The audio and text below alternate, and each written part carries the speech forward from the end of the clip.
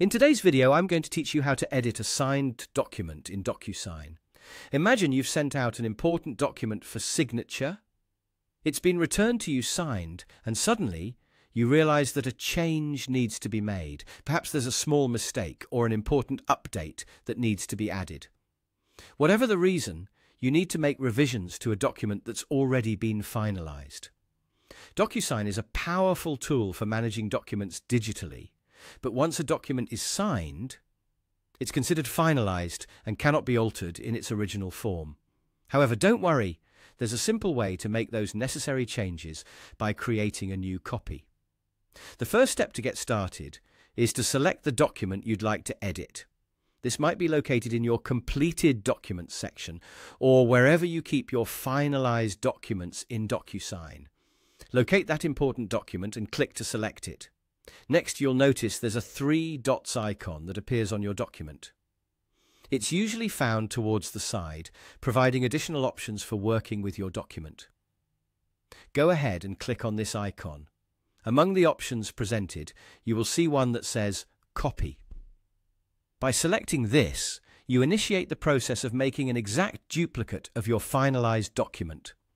Now, with your new copy safely created, you're set to start making the necessary edits. Keep in mind that this copy is fully editable, unlike the original version. Make those important changes, whether it's correcting information or adding additional details that were previously overlooked.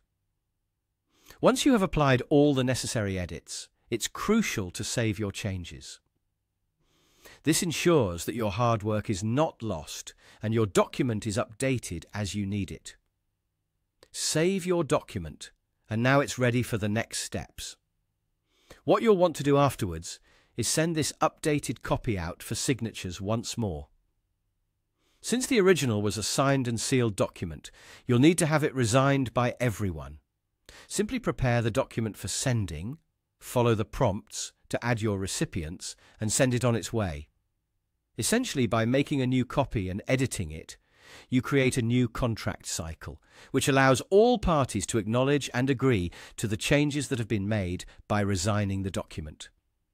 And just like that, you've successfully edited a signed document in DocuSign by creating a duplicate that can be revised.